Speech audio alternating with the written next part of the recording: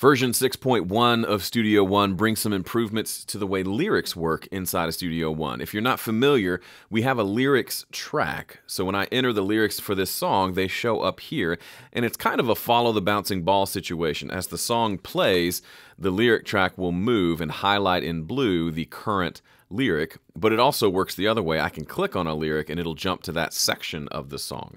Well, this has been a really popular feature, of course, with songwriters, but with version 6.1, we've added the lyric display and the lyric track to the show page. So if you use a song to create your show, and the show is something that you can use for a live performance, like, let's say, a live stream performance where you've got a few backing tracks, or maybe you're playing guitar and you're running it through Studio One, through Ampire, and a few other plugins to create a cool ambient sound. All of that can be done in the show page, but up until now, you've had to kind of put your lyrics somewhere else, right? Either print them out or have another app open that would show you your lyrics. Well, now it's all built into Studio One. So as you can see here, we now have a lyrics lane in Studio One, and it shows up the same way it does in the song page, and we now have our lyrics available to us. The best part, though, is once you build out your song, if you switch over to Perform View, you now have one of your views allows you to see the lyrics. And here's the best part. When we hit play,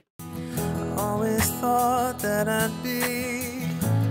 From this one view, I can see the current lyric, and I can also see the upcoming chords that are happening in the song. Really handy. There are also a couple improvements to the way lyrics work in the song page. You can now have separate lyrics for scratch pads. If you're not familiar with scratch pads, here it's this little button right here. If you've never used it, it opens up a separate window over here where you can try out ideas without having to commit them to the final version of the song. I actually used a couple of different scratch pads when I was writing this song to kind of figure out the drum groove and things like that. And what you can do is you can add in, if you have lyric ideas along the way, you can add them in here as well. So I just literally double click and write in, "When you wish upon a PreSonus," and now that's added in as a lyric, and that's separate from the song lyrics over here. So I can have all of my different scratch. Maybe I have a cool vocal part and I throw a lyric on there. They're all saved together so I can always get back to them, all within Studio One, so you don't have to have a separate app with your lyrics and another app with your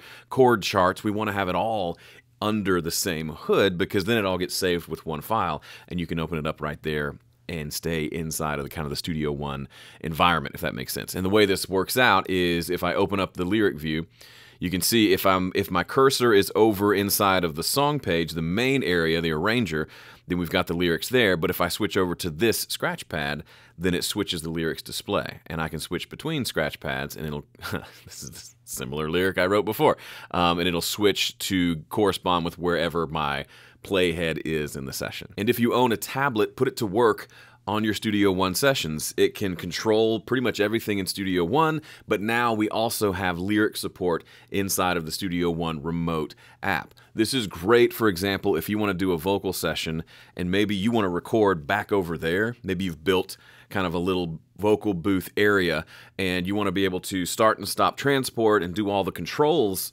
in Studio One, but you'd also like your lyrics as well. You can have them all just right here on your tablet. So you don't have to keep running back and forth to the mix position to hit play and then hit record and run back. You can control it all here without needing any extra cables or any extra pieces of equipment. If you haven't played around with the lyric track yet, try it on your next song. It might be a valuable addition to your songwriting and production workflow.